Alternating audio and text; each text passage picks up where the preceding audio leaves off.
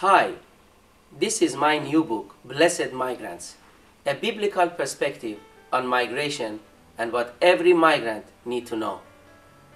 Regardless your faith, your background, this book can help you to become a successful migrant in the society where you live. Or maybe you are not a migrant at all, but you are dealing with migrants in your country. What does God say about migrants? What does the Bible say about migrants?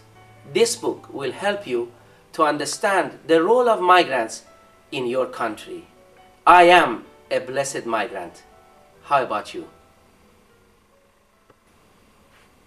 The Bible has its own statement about migrants.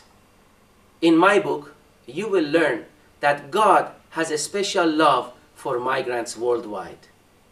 That God condemns any nation whenever they oppress the migrants. We also learn that migrants should not be oppressed in anywhere or any place, and that migrants should enjoy the equal protection in any place they live. And lastly, the migrants should have chance to share equal responsibilities in the society where they live.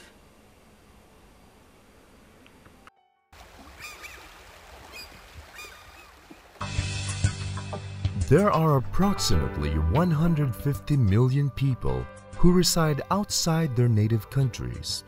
We call these people migrants.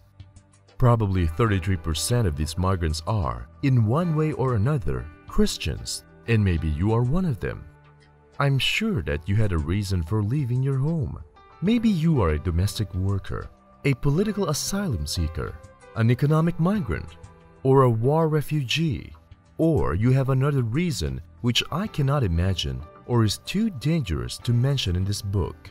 This book will help you to understand that no matter where and who you are, God has blessed you, which makes you a blessed migrant. How are you blessed? I'm going to try to show you that in this book. I am. We are blessed migrants.